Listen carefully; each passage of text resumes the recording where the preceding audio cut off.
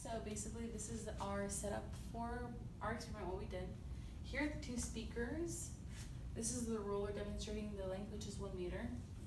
And so basically this is the destructive, the pattern of the destructive and constructive, and again the destructive.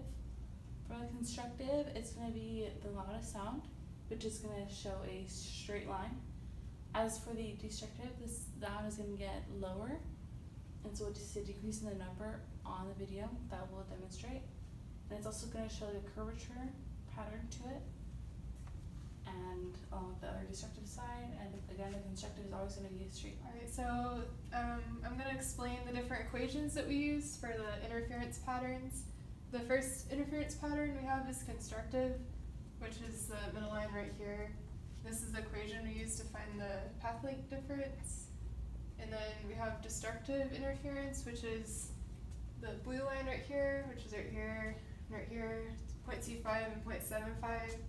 And the pattern equation we're going to use is this one right here for path length difference.